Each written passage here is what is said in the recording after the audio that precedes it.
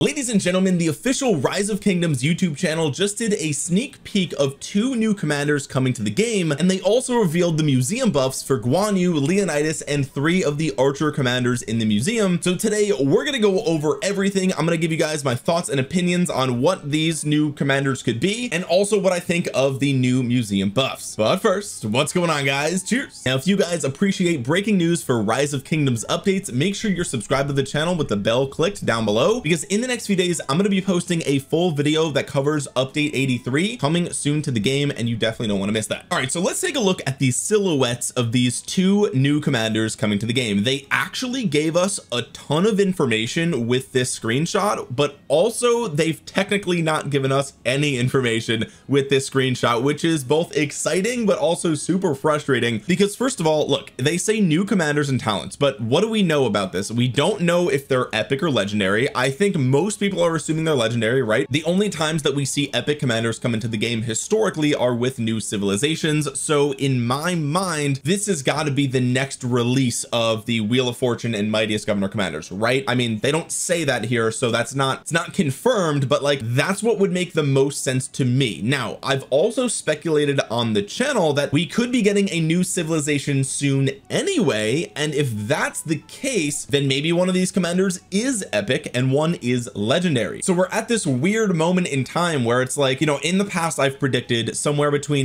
mid to end of July is when we would see the next release of the Mightiest Governor and Wheel of Fortune commanders. I also made an entire video in the past predicting that it's going to be infantry commanders, so if you guys missed that video, go ahead and check it out. I posted that probably weeks ago at this point, but the TLDR of that video is that my best guess is that the next commander cycle is going to be 1 infantry open field commander and 1 infantry rally commander. But again, we're also right in the middle of summer, and for the past 3 years, I think maybe 4 years, we've gotten a new civilization in the summer every year. So is this the next release of the Mightiest Governor and Wheel of Fortune, or are these silhouettes for commanders in an upcoming civilization? I have no idea, honestly. Based on this screenshot, there is no way to know, but there's also, like I said before, a lot of information that is revealed in this screenshot. Okay, so first of all, this is the first thing that I noticed. Okay, the shield and sword looked familiar. Okay, specifically this sword, let's take a look at that sword really quick. The shape of the blade is basically identical to the sword that CPO is holding both for his prime version and also in his epic version. The actual blade itself has like this kind of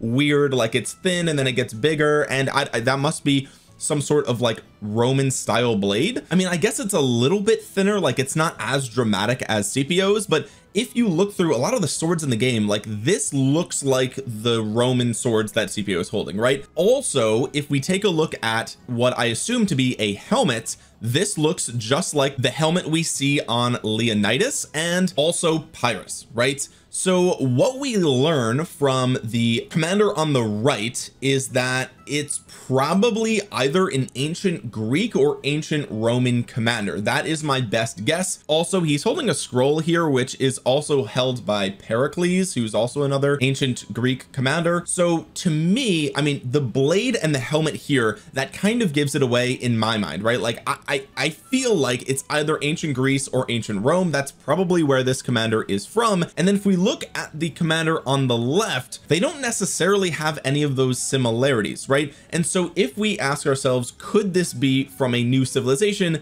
It could be, right? I mean, it could be anything. Lilith can do whatever they want, right? But they seem quite different just based on the silhouettes, to where I think they're probably from different civilizations in ancient history. That's what I think. Now, I could be completely wrong. You never know, right? Like when we see silhouettes like this, our mind fills it in like subconsciously with things that we're already familiar with. So we kind of have like this unconscious bias to assume that we know that it will be one way. So again, I could be completely wrong about this, but they seem like they're from different civilizations. Now, if we take a look at the commander on the left here, this shield looks really familiar. Now, looking at this sword from the commander on the right, this sword looks almost identical to what epic CPO is holding.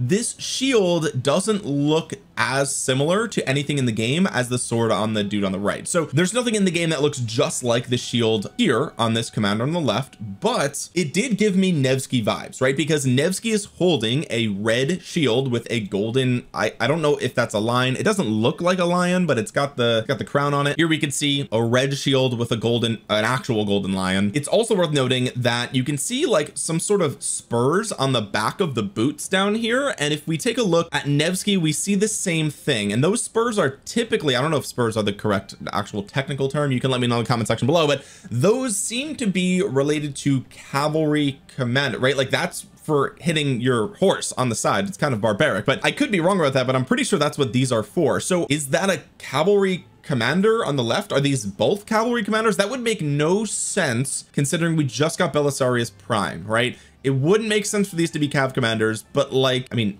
what else would, I don't know. My brain doesn't know why else those boots would be like that. Again, unless I'm misinterpreting the silhouette based on my subconscious, like filling it in with things I already know. Maybe the boots are just designed kind of weird and those aren't actually spurs. But also, like if we look at William, for example, he's got very similar boots. Actually, wait a minute. Now that I look at it, those are almost like, that's almost the identical shape of William's boots. And also the cape. Oh man, I don't know, this feels, there's no way it's a cav commander, right? Like what? Now the final similarity I want to draw for you guys is actually Richard. For some reason my brain thought that Richard's shield looked identical to this new commander's, but it actually doesn't. When I went in game, obviously you can't see Richard's shield, but it looks like it's the same shape, and he is holding an axe just like this new commander is. Of course he's missing the same boot design that we saw from William, but it is worth noting that Richard and William are from the same civilization, right? Like they're from Britain, so that's exciting. Maybe there's a connection there. But then I remembered that Richard's relic is what I was thinking of. This is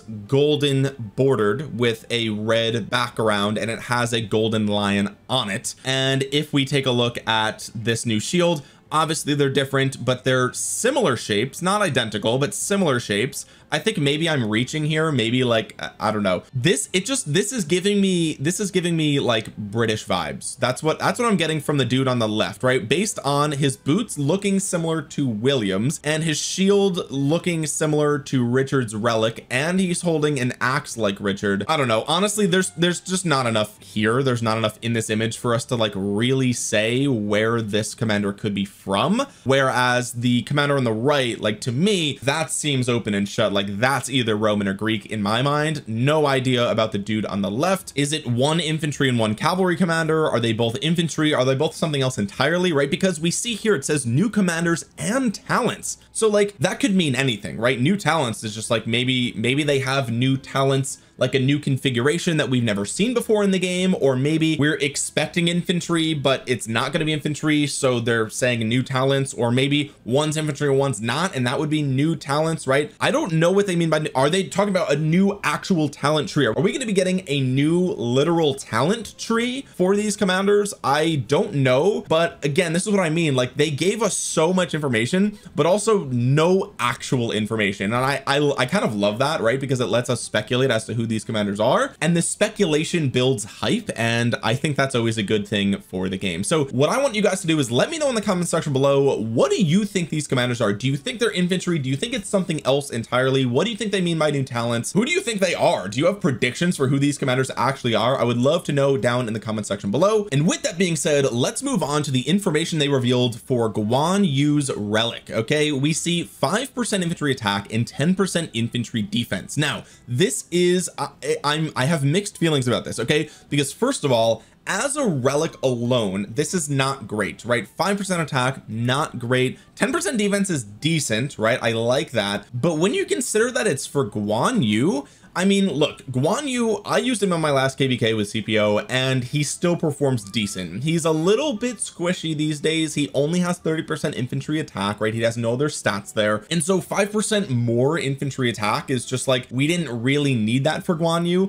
And 10% defense is nice. Like the extra, like a tiny bit of tankiness there for Guan Yu is beautiful, right? It's beautiful, but I really wished that it was like maybe 5% health and 10% defense, or 5% defense, 10% health, something like that. That's what I would have liked to see for Guan Yu, because really he's got the damage factor, he's got some march speed, he can really pack a punch, he's not really doing anything fancy besides the silence, but what he's missing is he's missing some tankiness, right? And again, they've given him some, and 10% defense is nice, and again, Guan Yu was already in a good place, so he didn't really need a super good relic. So the fact that he's getting one at all is like kind of crazy, to be honest with you guys. But Guan Yu was like, when they first revealed that the museum wasn't a static thing, right? Like they put the museum in the game and it was to buff old gold key commanders, right? That's what I thought it was. And then as time went on, they actually added more to the museum. They added new commanders to it, they added new levels of the buff, right? And when they started doing that, that's in my brain the first thing I thought of was Guan Yu, because Guan Yu is technically a season 3 commander, right? He's like one of the oldest commanders that we still use in the game. And so I thought, okay, well, if you extrapolate that out, eventually we'll get a Guan Yu relic. And I was right, of course I was right, and we get the Guan Yu relic now. And so I'm excited that he has one. Did he need one? He's starting to feel like he needed one, so I'm glad about that. Do I wish that it was different? Yeah, I wish it was slightly different, but at the end of the day, like, you have to consider you're probably going to pair Guan Yu with CPO still. There's really no other pairing you could do. Like, does this change what you would use Guan Yu for? No. Like, can you now use Guan Alex? No, you can't use Guan Alex. It's still too squishy. It's still not good enough. Even with this, even with Alex's relic, I don't think that it really moves the needle anymore, unfortunately. So this museum buff, in my opinion, is not good enough to change what you're going to do with Guan. You're still going to pair him with CPO, and that's the only thing you'll probably ever pair him with ever at this point. And so it's nice to know that that March is going to do just a little bit better. You're just going to get slightly better trades with it, and it was already getting good trades, to be honest with you guys. So I love that. But again, this 5% attack was a little underwhelming. Let's move on to the Leonidas relic. And what I find funny is that in the update video that they posted, they have the Guan Yu relic unlocked, but they don't have the Leonidas relic unlocked, which just says a lot. Now in the video, to be fair, they do go ahead and unlock the Leonidas relic in the video, okay? So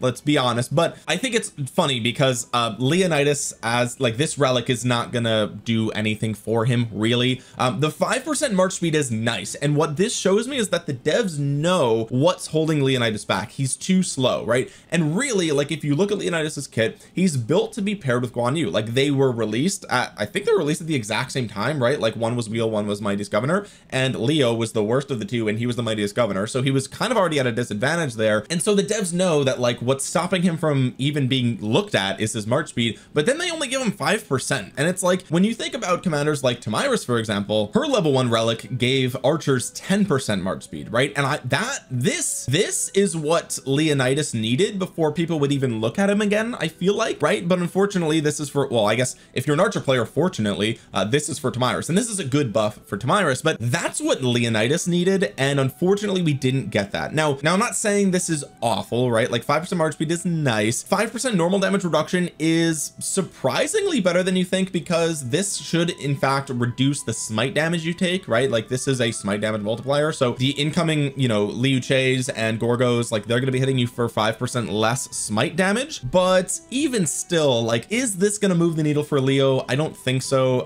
It's not enough march speed, and you know, it does say details are subject to the official update in the game. Maybe Lilith will change this before he comes in the game. I doubt it, because we already see it here, but it is possible. Lilith, if you're watching, give him 10 or 15% march speed, and then we'll talk. But as it stands, like, I run 2 infantry marches and I have the ability to run a 3rd, and would this do anything for me? No. So am I going to unlock this? No.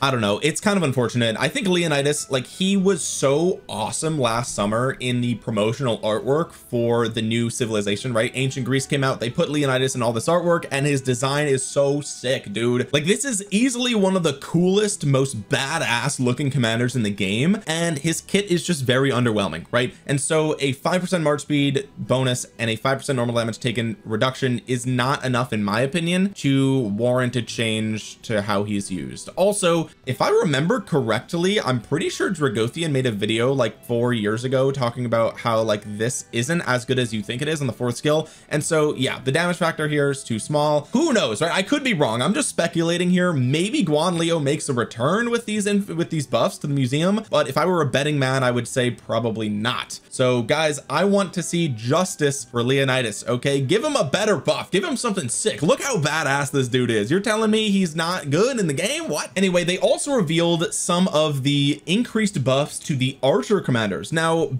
previously they've revealed that we're going to be getting a third tier of upgrade for infantry commanders, and then they just never put it in the game. And here we see they're already revealing, like, we don't even know what the new updates are. If I remember, actually, did they reveal them? I don't remember if they even revealed. I can't remember, but to this day we don't have the third tier upgrades to the infantry commanders, and here they're already showing off the third tier upgrades for archer commanders. So are these commanders going to be getting their updates before the infantry ones, even though the infantry ones were announced first? I have no idea. We'll have to wait and see, and when the update actually comes out into the game. But here you're looking at, you can tell based on the relic that this is for YSG, and here we're going from 20% defense and 5% skill damage. That's the tier 2 for YSG, and now it's going to be 20% defense and 12% skill damage. Now this is a double-edged sword, right? Because first of all, more skill damage is always good, and this more than doubles the amount of skill damage that the relic is giving him. It's going from 5 to 12, so a 7% increase in skill damage, which is amazing. However, there was no change in the defense, and like, this would have been such a shoe-in. Like, oh god, they were so close to making this a worthwhile upgrade, right? Like, they should have bumped it up to 30% defense or 25% defense, right? Because if they did that, then we could at least argue that YSG is nearly as tanky as Nebu, right? But now we can't. And look, again, more skill damage is always good, right? Like, that's why the Ottoman Empire civilization is good. That's why the Twilight Falls City skin is good. That's why YSG's 4th skill is so good. It's giving him 50%, but that's the one thing that YSG already had a ton of. Okay, we already have 50% skill damage on YSG. Did we need more skill damage? Again, I'm not going to say no to more skill damage, but like, I would have rather seen like, look, this is what Thutmose is getting. Okay, they're giving him 20% more attack and keeping the health the same. What I would have loved is if they gave YSG 20% more defense and kept the skill damage the same, right? That's what I would have loved to see. Imagine a YSG with 40% archer defense and 5% skill damage. To me, that would have been the better way to do this in my mind, right? Because YSG, again, he's already got a ton of skill damage. He's already got the AoE. It's already insane. Okay, and what he's missing is tankiness, and the 20% defense is okay, but 40% would have been better than Nebu, and that's like, that would have been like a new benchmark, right? That would have been sick. Maybe people would have considered using YSG again, or maybe we settle somewhere in the middle and we do like 30% defense, 10% skill damage, or 30% defense, 7% skill damage, something like that. That would have been really cool, but that is not what we got. We got 20% defense, 12% skill damage, and again, it's a double-edged sword, because first of all, more skill damage, that's good. YSG already does a lot of skill damage. We love to see it. Okay, but to me, in my mind, in a perfect world, this third tier upgrade would have given him a third stat bonus, and it would have given him 10% march speed, right? Like, if they gave him, let's imagine that the third tier upgrade gave him 25% defense, 5% skill damage, nothing changed, and then 10% march speed. Like, that would have been like, oh baby, that would have been sick. That would have been what that would have been a dream for me. That would have been what YSG needed, but unfortunately he's getting 7% more skill damage. So if you wanted more skill damage on your YSG, this is going to be sick for you. Otherwise, personally for me, I'm probably not going to do this upgrade. It's very expensive and it doesn't move the needle for my YSG. He's going to be probably on the bench forever at this rate, which is unfortunate, but that is just the truth. Now you can see here, based on the relic, that this is actually the relic for El Cid. So they did reveal the new El Cid relic upgrade. He goes from 25% attack to 35% attack, and his active skill damage has not changed, and therefore El Cid is still useless, right? I mean, like, let's just be honest with ourselves. You know it, I know it, everyone knows it. There is going to be no change. Like, this doesn't move the needle at all, guys. El Cid, like, man, I mean, this is not, they should have, if they were going to do anything, they should have doubled his active skill damage factor and left the attack the same, right? And even that probably, like, would that have done anything? Probably not, right? But if he had like 600 extra active skill damage, which would have bumped it up to 1600 single target, like, would that have moved the needle? Probably not, right? But like, I don't know. I don't think this is going to do anything for El Cid. I think he's kind of screwed. I think El Cid is just going to be doomed forever to be irrelevant, especially because, like I said before, this is the relic that we're getting for Thutmose. You can see here, this is the Thutmose Conquest relic, and they are giving him 45% archer attack and keeping the 20% health, which means he's getting 65% of stats from his relic alone, which is insane. That might be the most amount of stats on any relic in the game, right? Like Minamoto gets 60%, which is wild. This is a lot. Now here's the thing about this, right? First of all, does this mean you should invest in Thutmose? No, absolutely not. Should you get him in the early game? If you're a whale and you want to do rallies, sure. Otherwise, no. The answer is still no. But what this does mean is that Thutmose is like kind of a decent transition from early game to Season of Conquest, right? Like I'm not saying he's meta in Season of Conquest, but it's like if you look at his entire kit and then you add 65% of stats on there, he has a 3 target 1000 damage factor AoE. He already gets a little bit of march speed, 15% attack, outside of territories 15% more all damage, 10% defense, an instant proc skill damage debuff, and you take 10% less counterattack damage. You have a 10% chance for instant proc 700. Whenever your troop uses a skill, you have a 30% bonus to normal damage for 3 seconds. I mean, these have a long cooldown, to be honest with you guys, but like, okay, so he gets 45% attack from the relic. With his built-in attack, he has 60% archer attack. That's insane. Okay, on top of that, he gets 10% defense and 20% health, so he has 90% of archer stats, guys. That's insane. That is actually an insane amount of stats, on top of the fact that he is also doing other things. You get march speed, you get all damage outside of territory, you get some debuffs, you get some instant proc. Like Thutmose might be like one of the best gold key commanders, if not the best gold key commander, to transition from KVK1 to Season of Conquest, right? Like who else besides YSG, right? Like that's actually kind of insane, and I'm here for it. I kind of love it, right? I kind of like to see Thutmose getting all this love and attention. I think that as a design, as a commander, he's sick. He's one of the coolest commanders that they've added recently. He's got some really interesting talent trees with archer and support, right? Like I think people are sleeping on Thutmose, especially with 65% more stats. Like that is incredible. Anyway guys, that was everything from the official update video that I wanted to discuss today. Like I said earlier, I'm going to post a full review of update 83 later in a couple of days, so make sure you subscribe to the channel and click the bell so you're notified when that video goes live. While you're down there, consider dropping a thumbs up on the video. It really helps out the channel a ton, and it helps get this video out into the YouTube algorithm so other Rise of Kingdoms players might see it. Comment down below your thoughts on who you think these new commanders are going to be. Are they part of a new civ? Are they part of the Mightiest Governor and Wheel? Let me know in the comment section below. And also, what do you think about the new relic stats that were revealed in the update video? With that being said, guys, thank you so much for watching. This has been Omniarch. I will talk to you guys again soon. Peace.